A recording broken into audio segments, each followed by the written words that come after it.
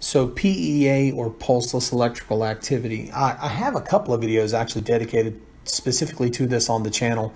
I wanted to create its own block here for the specific purpose of talking about PEA and expanding on it a little bit. So PEA is anytime you have electrical complexes present and you have no pulse on the monitor. So what does PEA mean? At its core, we like to say that it's electrical activity with no muscle contraction. In truth, sometimes that muscle contraction is so weak that we can't feel a pulse with it, which means that it might as well be non-perfusing because it's going to peter out if it hasn't already. PEA is not just a common function of cardiac arrest. PEA is often enough caused by other things, and these are the other things you should be checking for. What I'm talking about right now are, of course, the H's and T's. So the H's and T's are things that you can correct. Specifically in the case of pulseless electrical activity, some of those things that are sometimes correctable and can cause PEA are going to be hypovolemia, cardiac tamponade, tension pneumothorax, hypoxia, acidosis, a massive pulmonary embolism, or ventricular wall rupture. Now, no matter what causes it, your initial therapy is CPR and epinephrine. But do understand that sometimes PEA happens either because of a completely uncorrectable issue, such as ventricular rupture, right?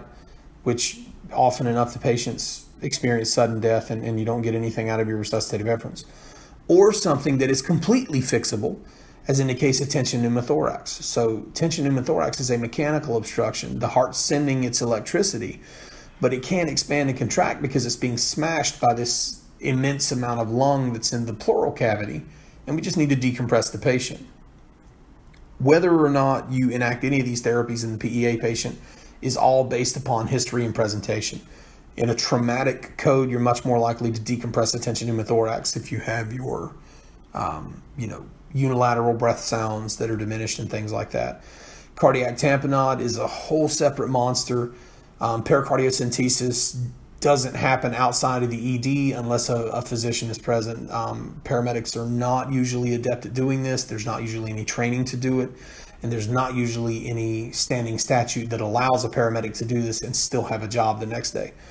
For things that are correctable, your hypoxemia and acidosis, you will have to either use the lab values available to you, or you'll need to use the history as best you can. But it's to say, if you have a renal failure patient who's missed 2 dialysis appointments in a row, you have a strong reason to suspect acidosis because their potassium is usually going to be high and things of that nature.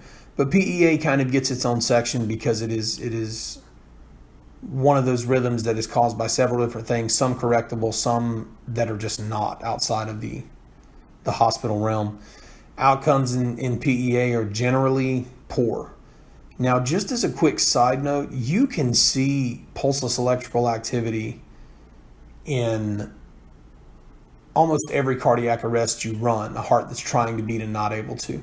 Because remember that pulseless electrical activity is any electrical impulse without an accompanying muscular contraction.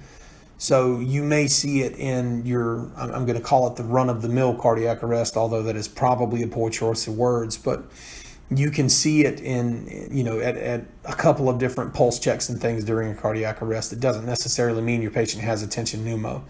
But for patients that are in persistent PEA, start checking for things like tension pneumothorax and stuff of that nature, because a lot of times there's a mechanical or a chemical obstruction to the heart's natural process. And if we can reverse that, then we need to. All right. Thanks for listening.